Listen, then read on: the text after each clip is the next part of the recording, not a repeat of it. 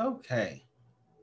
We are in module 6, making our way through the ONS section.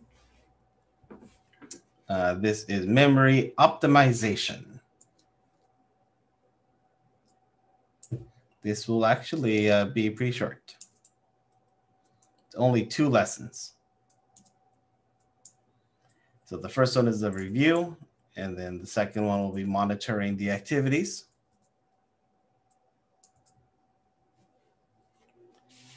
A virtual machine has different levels of memory. You have the guest virtual memory, the virtual machine's own swap file within its virtual drive. You have the physical memory, which has been allocated from the host, and then you have the actual host physical memory. And all of this can be in different places relative to each other. So in the host physical memory, we could have a section of memory that is slated, currently being used by the guest's virtual memory that is linked to the physical linked out, or vice versa. Applications, just like with all applications, they always start with no memory. During execution, they'll start using memory as needed. That memory then has to get allocated either in the swap or the physical memory of the system. When a virtual machine starts, it actually has no physical memory attached to it. And during its run, it's actually attached on demand. This is why it's possible to over-provision for memory, because it's always on demand.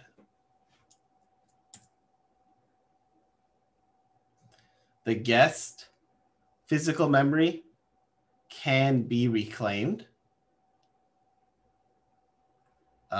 depending on how it's set up. Sometimes if the hypervisor, for example, is not aware, then it's not possible that, hey, this section is free, so we can dedicate it to somewhere else.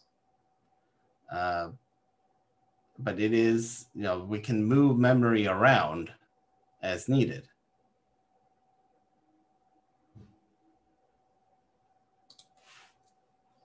But any memory that is already reclaimed within the guest can't necessarily be taken out by the hypervisor.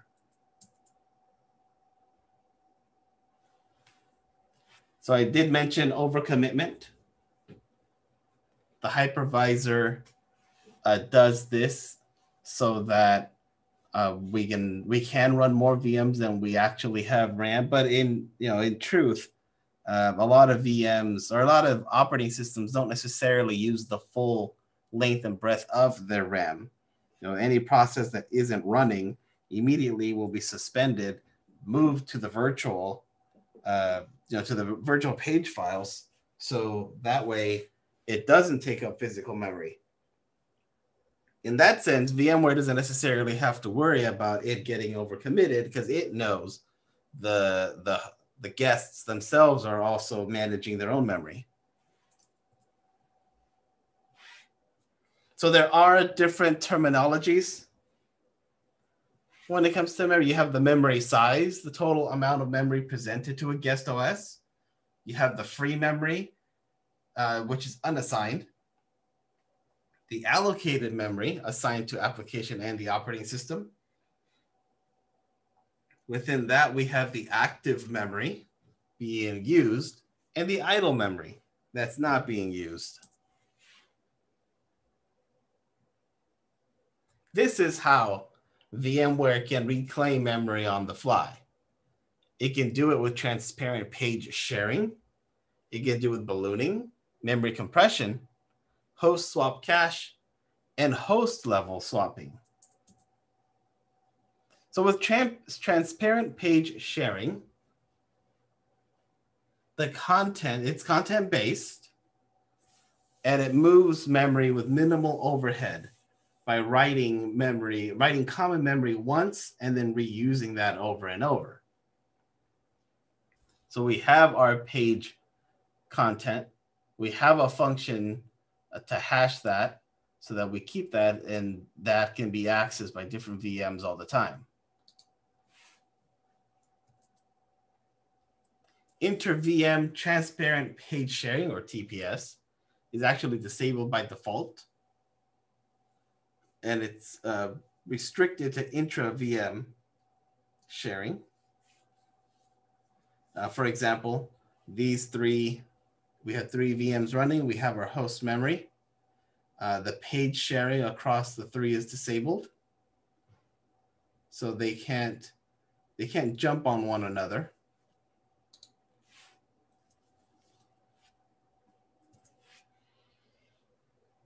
All modern hardware have memory management units that perform things like management, protection, cache control.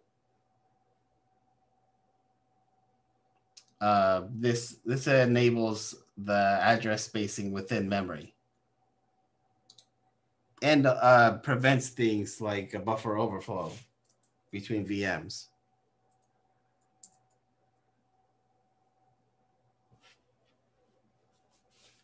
It does work with and without NUMA, the non-uniform memory access.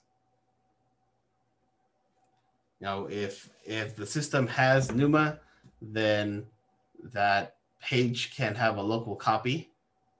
The page of memory can have its own within its own node. So when VMs use shared pages, they won't access memory remote and incur any latency because they're not accessing a remote. So if a VM is sitting within this node, it doesn't need to call out to this node and have some latency between the two.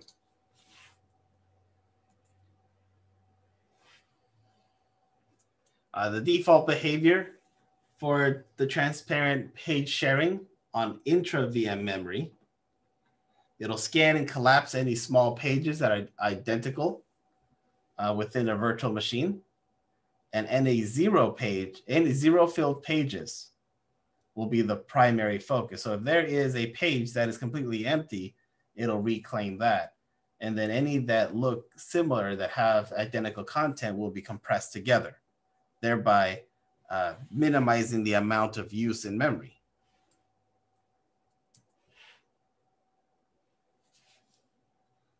So in order to enable this, we got to go into the host settings. And here are the changes that you can make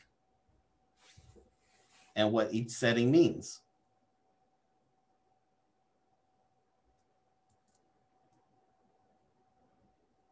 Now, if your host setting is 0, then it's inter-VM.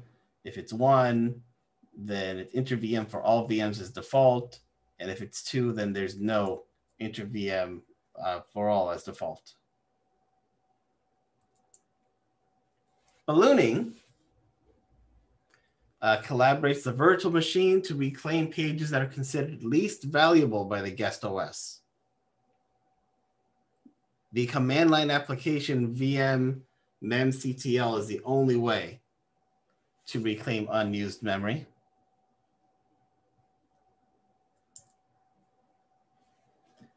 With ballooning, the goal is to make the guest OS aware of low memory status so that the guest operating system can free some of it. It'll select free or idle virtual machine memory. But if it asks to reclaim too much, it might actually start reclaiming active memory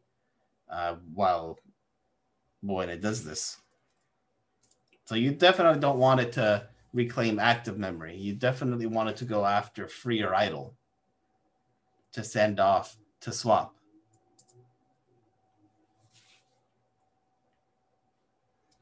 Memory compression. ESXi will store pages in a compressed cache in the host physical memory. And if it can't be compressed, then the page will be swapped out instead. So ESXi will do its job of minimizing the use of memory, and if it sees that it can't compress it, then it'll just take it into its own swap for now.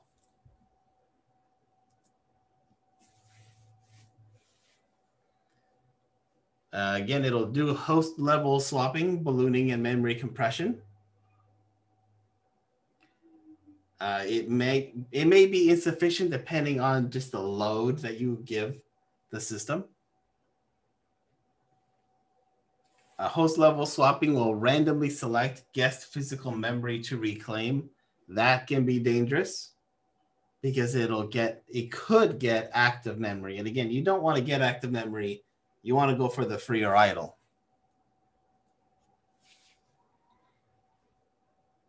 So here's a quick little activity, which it's a matching game.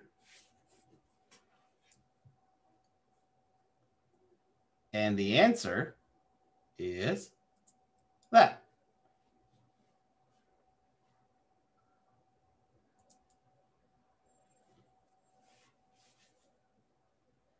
The option mem-min free PCT is the amount of memory a VM kernel should keep free. And you can slide it based on the amount of memory installed on the host. So if we want to keep some memory free no matter what, we would adjust this to meet our needs and keep some memory free on the host. So then if we reach that point, then it'll start moving things to swap, compressing, and doing all that kind of stuff. You have criteria for reclamation from high to low.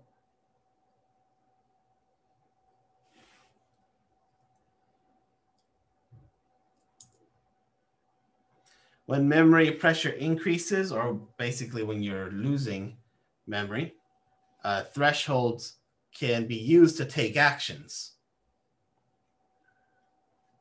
depending on where it stands. So you could have it take an action when you have a hard memory state or soft or clear.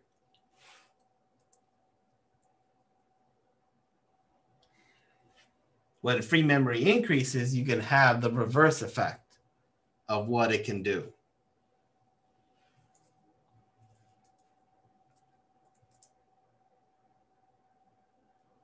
That is the end of lesson 1.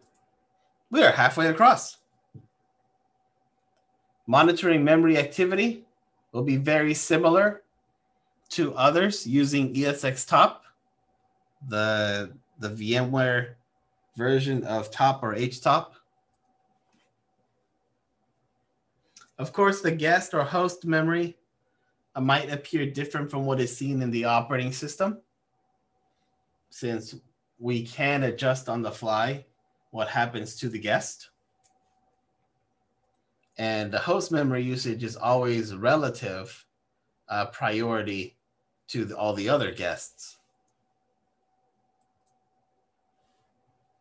So if you've seen in the settings, when you look at like the charts and reports and whatnot, you see consumed host memory is typically higher than the active guest memory, because consumed is the highest amount of memory used by the guest. As long as it's not overcommitted, this combo is always good. Consumed host memory can be less or equal to active guest memory if it doesn't completely reside in the host physical memory, or it's a combination points, or this combo points to a potential performance degradation. You normally want to see that consumed memory is higher than active, not the other way around. Just like last module using ESX Top, you can see a number of things to dive into for monitoring memory usage. You know, telling you the usage, telling you the state that it's in.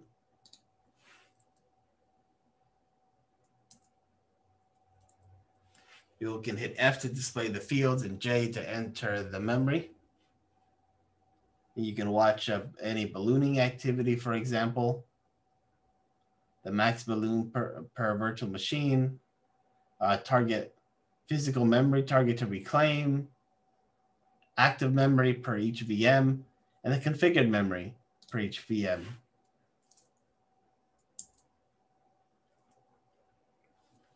We can also see swap targets.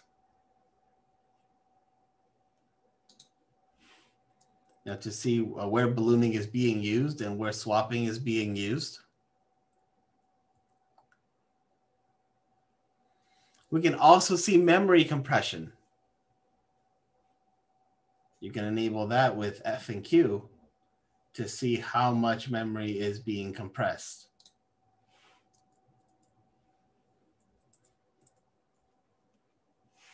We can also see things like host cache swapping. So we'll know when the host is doing this kind of swapping on the guests.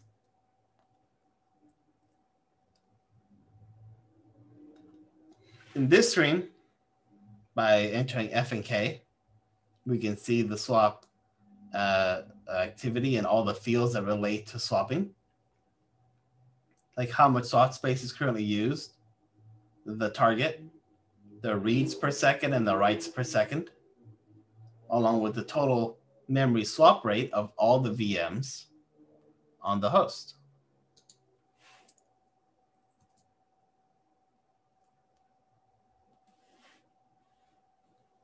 You can do C and V in order to display just the VMs and the percentage of time that a VM has waited for swap activity.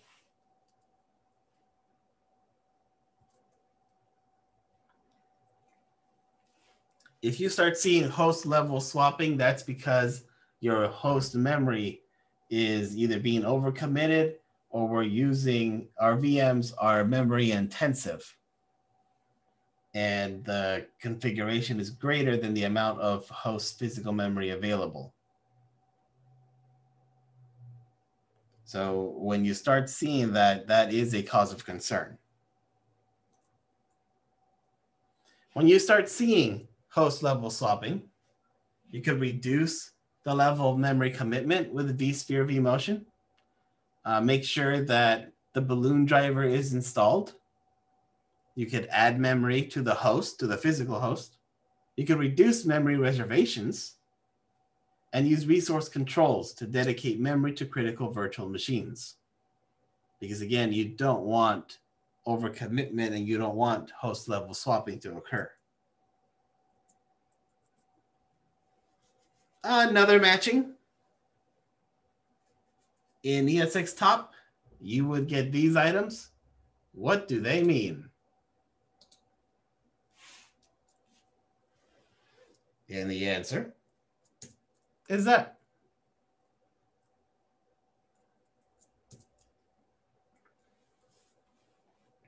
Again, reduce the level of memory overcommitment by adding physical memory if you can.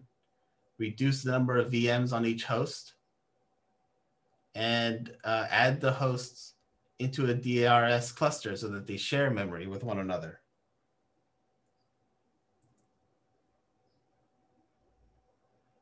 A best practice is to keep the balloon driver enabled so that it does it on its own within the VM and not at the host level.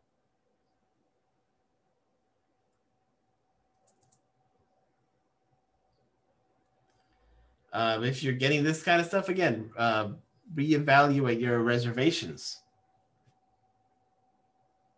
if you have a reservation set. If you can't reduce your reservation, then maybe start thinking about memory overcommitment, just reducing it overall. Because you only have so much memory, you have to be efficient with it.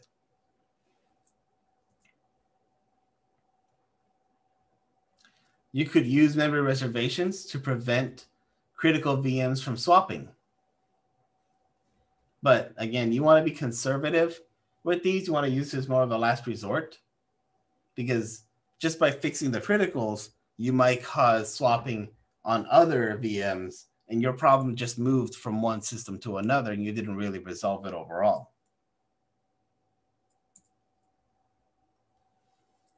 you will have a lab to do some of this stuff on NetLab,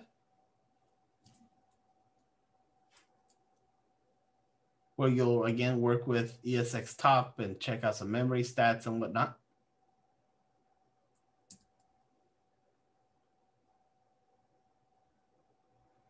And then when you do the lab, you'll have some questions to answer as always. And that is actually the end of this little module. These modules are not that long because they're all just quick optimizing tips. Any questions?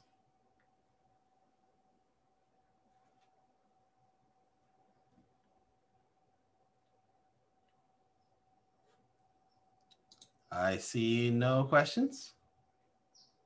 So I will end the stream.